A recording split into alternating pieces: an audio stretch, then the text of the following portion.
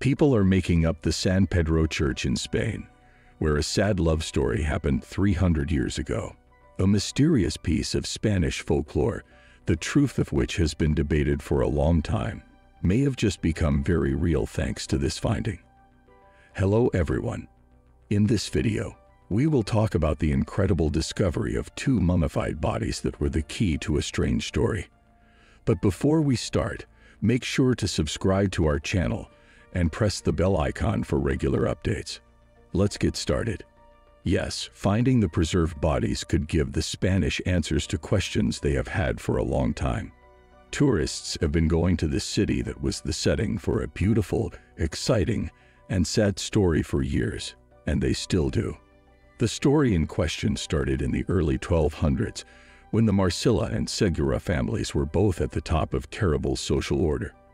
In theory, a marriage between a guy from the Marcilla family and a woman from the Segura family wouldn't be a bad thing, because it would likely give both families more power and influence. Even though one of them no longer had a lot of money, the pair still loved each other. People even say that they met up in public, but it didn't end well. When the two sets of bones were found at the site of the San Pedro Church, there were questions about how they were connected. Because they were both in the same group of friends, the fact that they liked each other didn't worry anyone. But when they were old enough to get married, Diego's family was going through a hard time, so they no longer had the money they used to define them. Because of this, Isabel's father told Diego he couldn't marry her, but Diego didn't listen. Still, the young woman did not want to die for someone else. She wrote this letter to her father to tell him she wanted to be single until she was 20. Since she had to wait so long for Diego, she could also learn how to be a good mother. Isabel's father didn't want her to marry Diego, but he loved his daughter very much, so he said yes to her request. He and Isabel waited 5 years for the Marcilla boy to come back, but no one heard from Diego during that time. The Segura family was left in the dark by Diego's silence. Also, Isabel's 20th birthday was coming up, which meant the 5-year promise was coming to an end. In the end, the Seguras found another respectable suitor called Don Pedro de Agra from Albarracin, and he and Isabel went on the last day that Diego could have won her hand. But as soon as the wedding was over, there was a commotion at the gates of the hotel, and guards told the Segura family that someone they knew was there. Diego didn't want to give up on Isabel, so the night after she got married to Visagra, he snuck into her room and begged her to kiss him, saying, "Kiss me, I'm dying." But since Isabel had just gotten married, she didn't want to break her word to Agra, so she told Diego that God wouldn't want her to lie to her husband. Instead, she asked Diego to go on with his life. "If God isn't happy because of our love, it shouldn't make me happy either." When Isabel said no, then Diego had nothing left to live for. He couldn't stand the thought of being separated from Isabel forever, so he took his last breath and fell at her feet. He died in front of the person he loved. When Isabel found out Diego was dead, she got a cold feeling. She woke up her new husband, Agra, and told him that his snoring wake her up. She also told Agra she wanted to hear a story.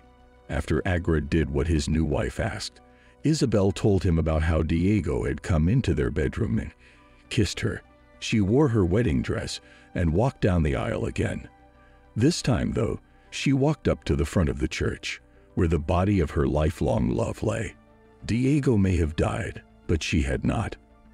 Isabel felt she owed Diego one last kiss, the one she hadn't given him in life. But as soon as she gave it, she died on top of Diego's body and went to sleep with the man she had always loved.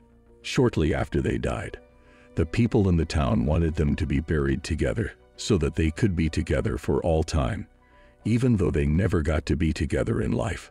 In 1560, the bodies of Isabel and Diego were put on display in the church so people could pay their respects. Isabel and Diego buried in tombs that matched the supposedly great love story they had. The elaborate grave chambers were made by artist Juan Develis in the 20th century.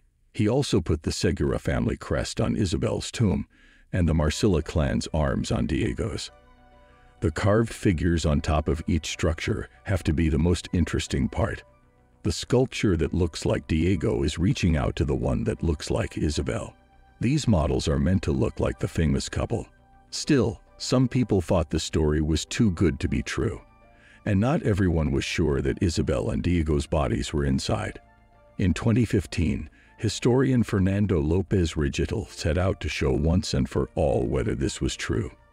He did this by working with scientists and doing his own research on the bodies that had been thought to be Isabel and Diego's for a long time. Skeptics have pointed out, for example, that the Italian author Giovanni Boccaccio wrote a story called Girolamo e Salvestre in 1353 that is very similar. Boccaccio wrote a much hotter version of the well-known events in his version of the story, which is an interesting counterargument for those who think the lovers of terror were real. People also say that the original story was written by a woman who had a monster inside her. Just as people go to Verona to see what is said to be Juliet's famous balcony, Isabel and Diego fans have continued to bring attention to the small Spanish city of Isabel and Diego. Tirso de Molina, a famous playwright, wrote about the tale in 1635. A few hundred years later, Juan Eugenio Hearst put the story of the lovers on stage. Since so many people know the story of Isabel and Diego, terror continues to celebrate its claim to fame every year around Valentine's Day. That's it for today.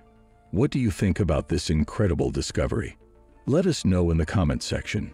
Please like and share our videos.